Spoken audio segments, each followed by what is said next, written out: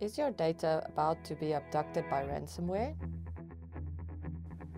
What is ransomware?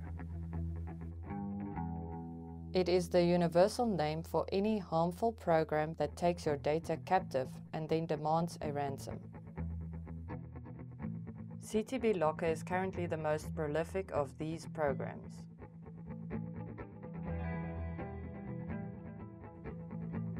How does it work? Ransomware encrypts your documents and then demands that you pay a ransom in order to be able to decrypt your files and so gain access again. How do I get infected?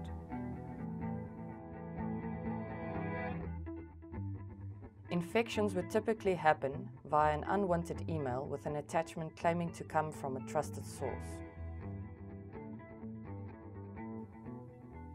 By clicking on the attachment, PDF, zip, etc., you allow CTB Locker to run the encryption function. You will normally only realize this when it is too late, as the encryption process runs in the background. How can I protect myself? 1. Back up your data on a regular basis. This is by far the most effective and reliable form of data protection.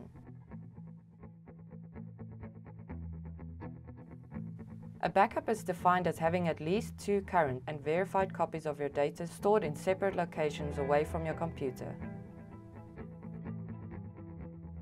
2. Do not click on any attachment from a source that you are not 100% sure of.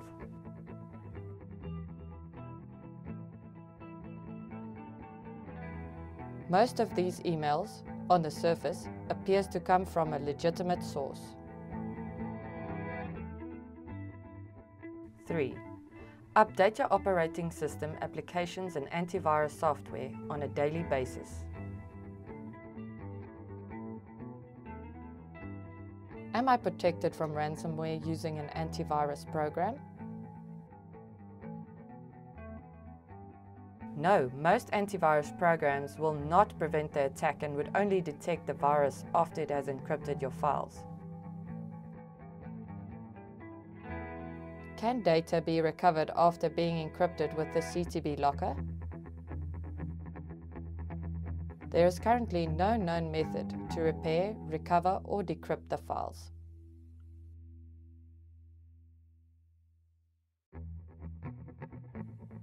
Once the files are encrypted, they cannot be decrypted without the key. CTB Locker uses an extremely strong 2048-bit varying algorithm to encrypt the files and cannot be decrypted using a fixed pattern or algorithm.